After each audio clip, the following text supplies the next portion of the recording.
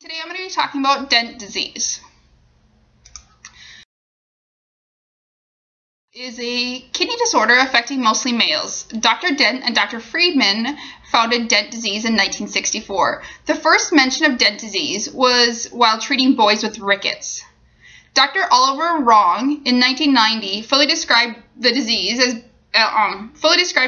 being named after his mentor, Dr. Dent.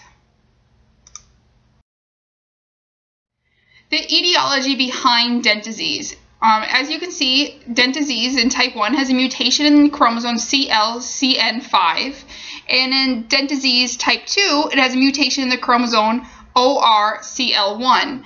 Now, although it affects men, the woman also can carry the gene for it, or can be a carrier for it as well.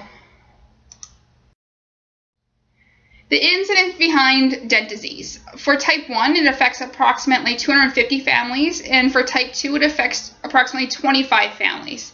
As you can see from the pie chart, that you can see it broken down to the ratio of how many people are actually affected by it.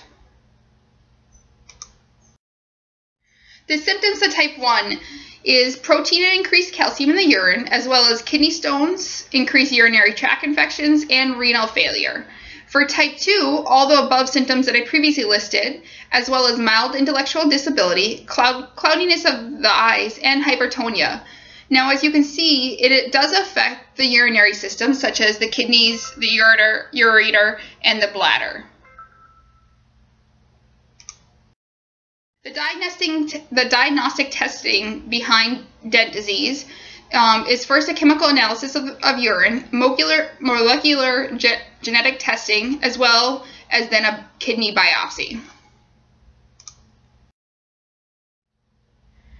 Treatment and prognosis of Dent disease would be medications, which include three different types of medications may be prescribed, as well as a different diet, which would be a high citrate diet. And if this is not managed by medication and diet, which could then lead to renal failure, dialysis, and eventually kidney transplant.